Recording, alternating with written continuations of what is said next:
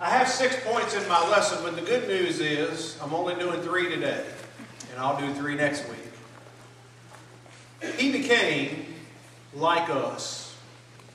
As Brother Quantum read for us in Philippians chapter 4, or Philippians chapter 2, beginning in verse 4. You notice in that passage it tells us twice that he was going to come in the likeness of man. And then it also says when he came, he was in the form or the appearance of a man. Brethren, I know that all of us understand that the Bible teaches us Jesus is more than just a man.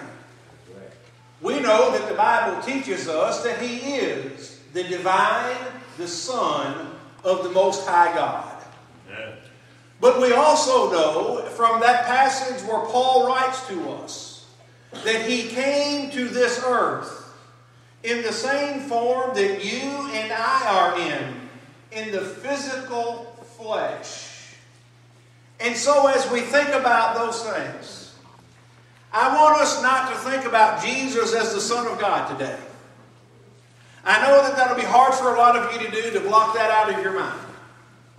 But I want you to think of Jesus today on the other side as a man. His physical nature on this earth. And so what we want to very simply do this morning is to examine the thought, he became like us. Because he did in so many ways.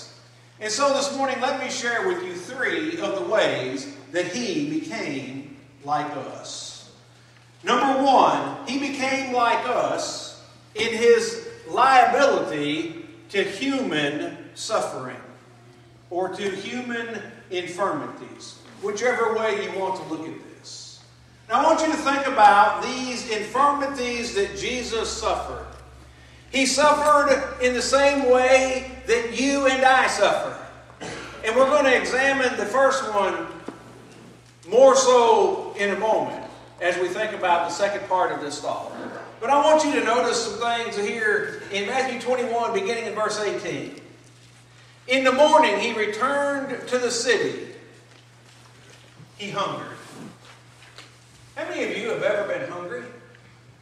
And I don't mean just that little rumble in your stomach. I'm talking about hungry, where it didn't matter what they put in front of you, that you probably would eat it. I don't like Brussels sprouts. I don't like broccoli. I don't like cauliflower. There are a lot of things in this life that I don't like, food-wise. But I guarantee you, if I was hungry enough, I would eat what's put in front of me. Now, I may have just given my wife an idea. She may say, well, I'm going to get him to eat this, because if he's really hungry, he'll eat what I put in front of him. The good thing is I know how to cook, so I can fix whatever I want. But just think about the fact that if you are that hungry, Jesus himself was hungry as he returned into the city. But then if you go to John chapter 4 and verse 7, in this discourse where Jesus is traveling, and he stops at the well in Samaria, and he runs into the Samaritan woman. What did he say? I thirst. I'm thirsty. How many of you, in the hot West Tennessee heat and humidity of the middle of July or August, how many of you have been thirsty? I'm not a big water drinker. I don't drink as much sweet tea as I used to. But when I'm thirsty, nothing hits the spot like a good cold drink that will quench the thirst. Now I want you to think about our Savior, Jesus. I want you to think about the man, Jesus, as he was traveling along the way. he began to get thirsty. He didn't have a nice automobile with air conditioning, that's adjustable on both sides like we have. Jesus' mode of transportation was generally his 2 feet. And as he walked along, he got thirsty. And so he stopped to refresh himself. Well, go over to Luke chapter 8 and look at verse 23. There in this context, they were on the ship, he and the others. And it says, and he fell asleep.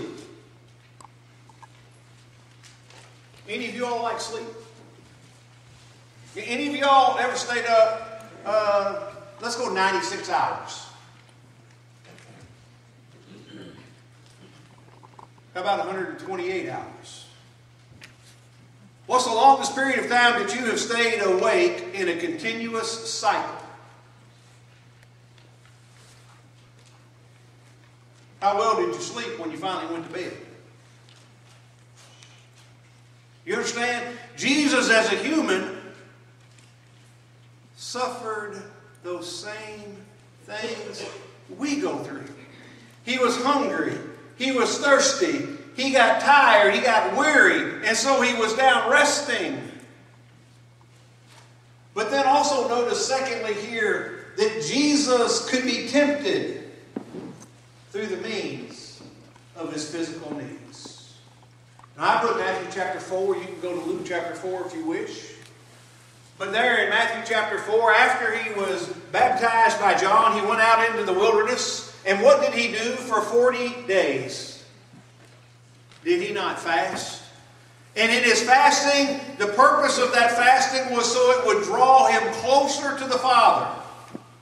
Someone says, well, that's awful strange that he would need to be drawn closer to his heavenly Father.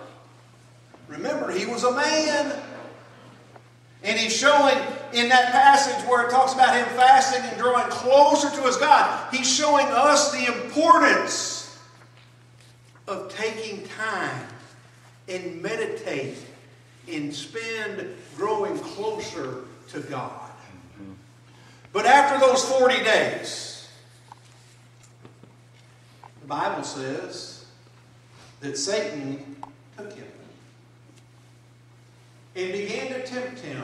We have 3 recorded temptations. I think there were probably more, but that's my personal belief.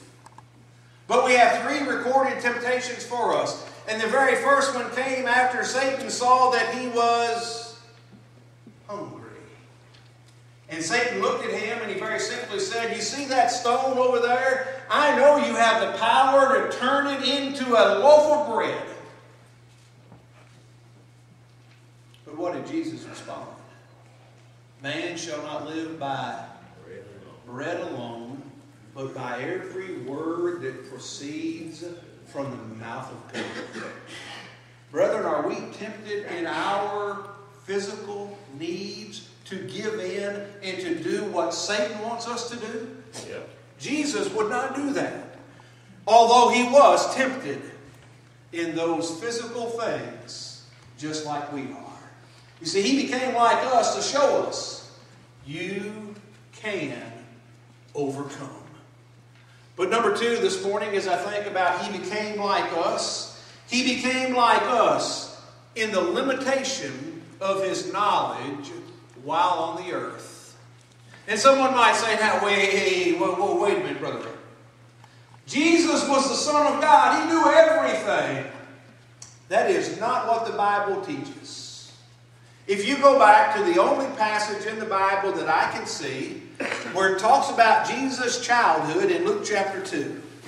I want you to notice here in Luke chapter 2 in these 2 verses, particularly verse 40 and then in verse 52. Notice what the Scripture says about Jesus the man, the child. It says in verse 40, and the child grew and became strong in spirit, filled with wisdom, and the grace of God was upon him. He grew in what? Wisdom. He grew in his knowledge of what his surroundings were. And then I come down to verse 52, the end of the chapter. That's the passage in the verse that we all know so well, right? That is the one that we know where it says, and Jesus increased in wisdom in stature and in favor with God and man. He grew in his knowledge. He grew in his physical stature, just like you and I do. That way.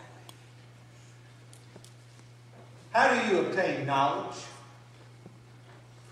How do you obtain knowledge? I suggest that Jesus obtained knowledge by attending and studying the things that were put before him. If you and I want to have knowledge of whatever subject you choose, do you not have to put time and effort into learning that subject?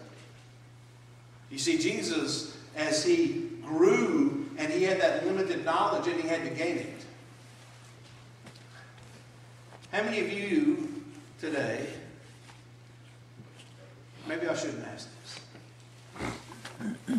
I don't like to make anybody lie. But how many of you know everything there is to know about every subject that exists in the world today?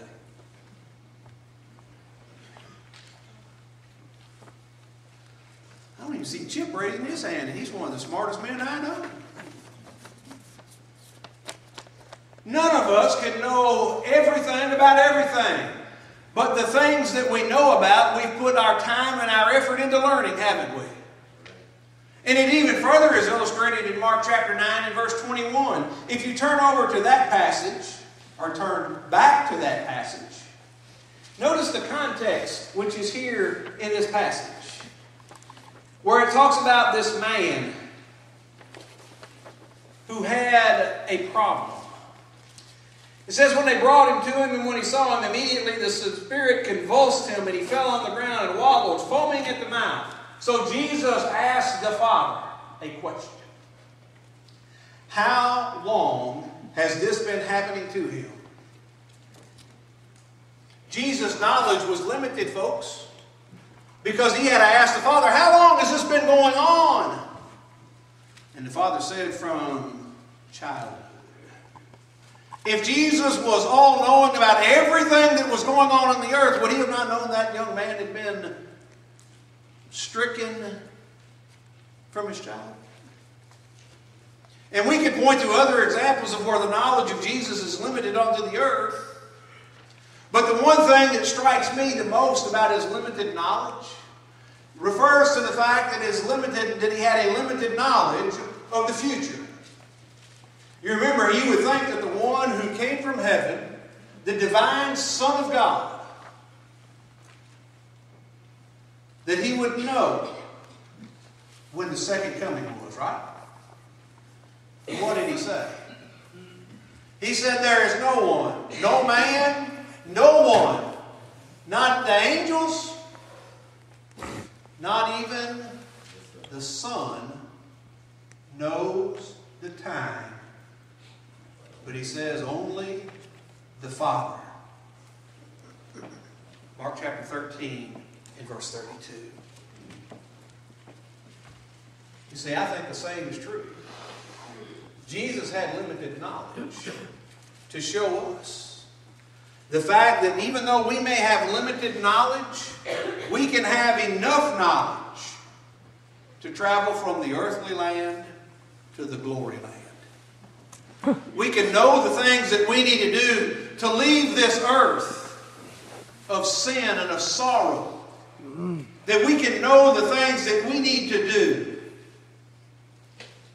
in order to ensure our citizenship is in heaven. We have every tool available. As a matter of fact, I say every tool. Let me rephrase. We have the only tool to gain the knowledge to leave this earth and go to the heavenly land. Jesus did have knowledge about a lot of things, didn't he? For example, Jesus told us in Matthew chapter 7, he said, you know, there are two ways. There are these two roads. He said, one will lead you to destruction and one will lead you to eternal life. And he even tells us, that he defines to us that road that leads to eternal death. He said it is a wide and broad way. And he says, I know this, the majority of folks are going to be lost because they're going to go down that road because it's the easy road. It's not very hard to find. But then he says the second road, the road that leads to eternal life, he said that is the road that is narrow and straight. And he says there's not going to be very many who go down that road because it requires effort. It requires you to learn of what you must do in order to travel that road. You see, it challenges us to gain knowledge. But number 3 this morning, he became like us in his dependence upon others. And let me say this. As I think about how Jesus became dependent on others, how many of you have heard me personally say, if you've been here very often, you've heard me say this. How many of you have heard me say that we can't get to heaven by ourselves? You know why I can't get to heaven by myself?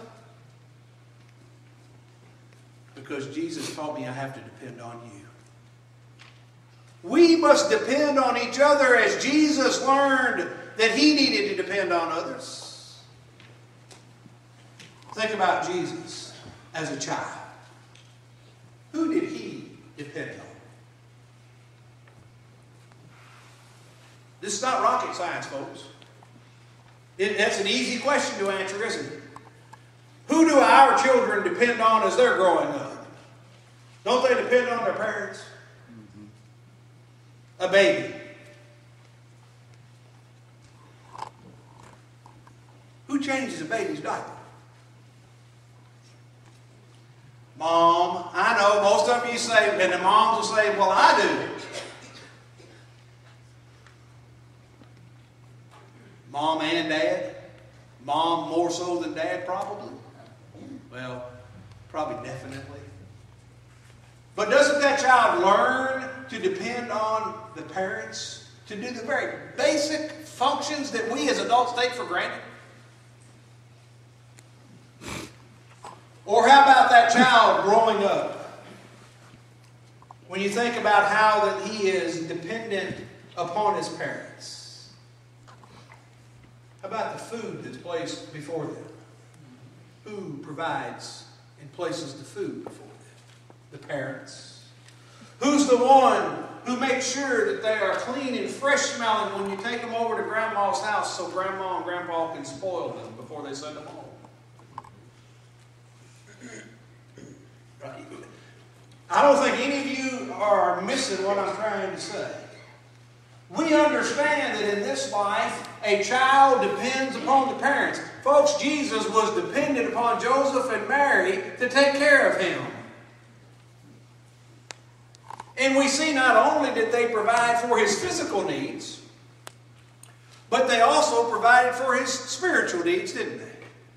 You remember the passage we looked at just a minute ago in Luke chapter 2? Where had they taken Jesus? Where had Jesus gone? Had he not gone to Jerusalem for the feast? And while he was there, where was he found? He was sitting amongst the lawyers and the smart folks. And what did Joseph and Mary do? Remember they wandered off? And they went a day's journey. Uh-oh. Jesus began to become independent. Because when they came back, they were in a state of frenzy. Why did you do this to us? And Jesus says, don't you know that I must be about my... Notice it says fathers with a father's business, and the F is capitalized.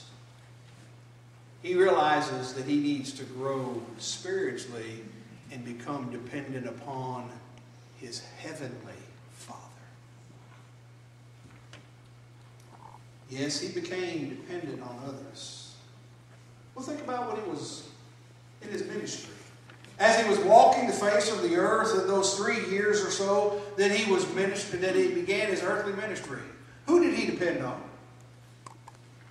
Did he not depend on the apostles and other disciples to help him accomplish the work that he was trying to do?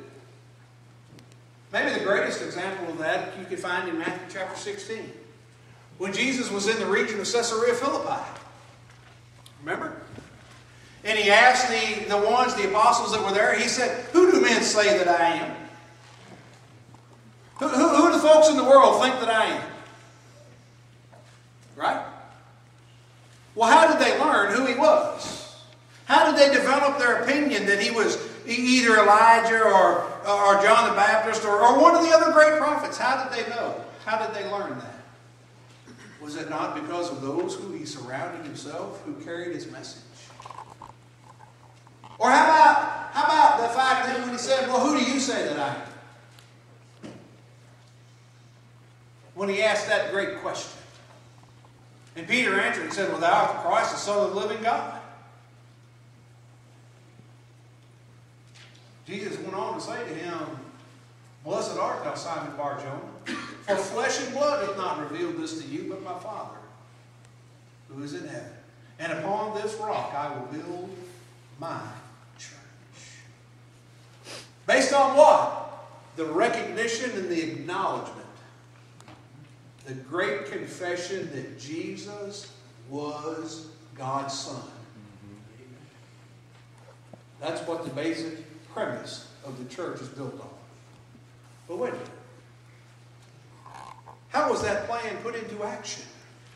How was the church that he promised to build based on that confession, when did it come into existence? Was it not after he had already ascended into heaven? Go to Acts chapter 1. He had ascended into heaven, and the church that he promised to establish had not been established yet. But what did Jesus tell the apostles and the others? He said, "You all go to Jerusalem and you wait until you have been endowed with this power." And in Acts chapter 2, we see the power come, the Holy Spirit. It came. Who did Jesus depend on to spread the message of his death, his burial, and his resurrection to cause 3,000 on the day of Pentecost to repent and to be baptized? Who did he depend on? Did he not depend on the apostles? You see, Jesus teaches us that he became like us because he becomes dependent on others. Brethren, understand something. No matter how hard you try, no matter what you think you can do as an individual, you can never accomplish anything by yourself. You must depend on others.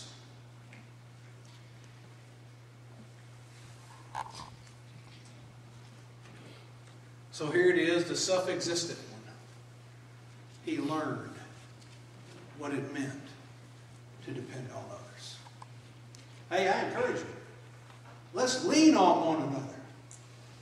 You've heard me say this, and I know many of you believe this. In the trials and in the difficulties of your life, what is it that has carried you through? Has it been the words of encouragement from your brethren?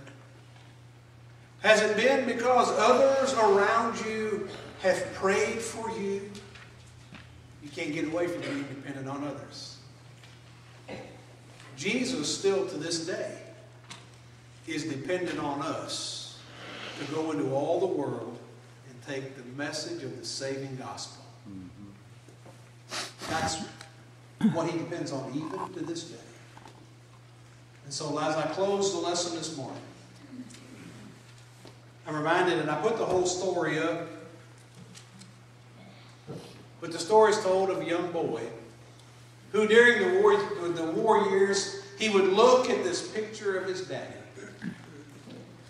His daddy had left when the young man was just a baby. After several years, the young man forgot the person. But he would often say to himself, if only my Father could step out of that picture and be real. You might say, what's that have to do with anything?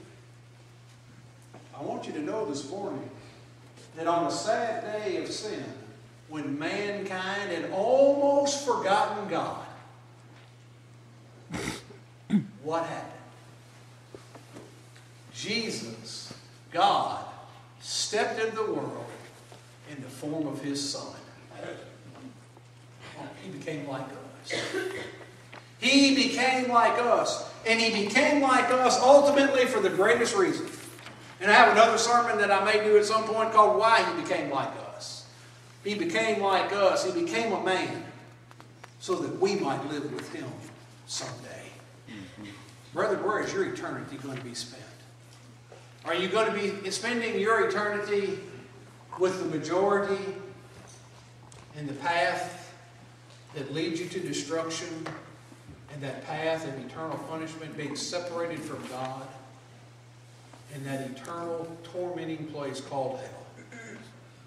Or will you spend your eternity with the resurrected Christ in the glory of heaven?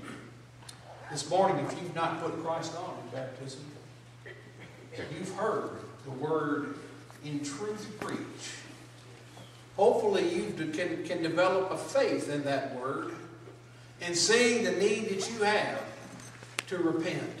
Knowing that you can't please God in the life and the lifestyle that you're living now, and you need a change. Leave the way of the world and begin to live the way of God. Will you make the confession identically to what Peter said? You are the Christ, the Son of the living God. Which, by the way, is repeated in Acts chapter 8 with the Ethiopian eunuch. Same, similar confession. Will you make that? Will you be immersed with Him in that watery grave of baptism this morning? So you can contact the blood to have your sins washed away. Rising to walk in a new life. Or perhaps you've done that and you've let your life fall back into the way of the world.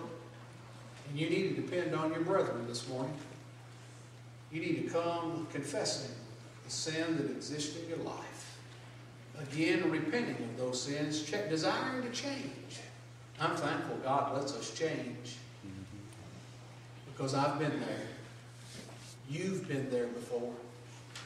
But your brethren can pray for you, can encourage you. But we don't know what your need is unless you make that need known. And we encourage you to make that need known right now while we stand. While we stand.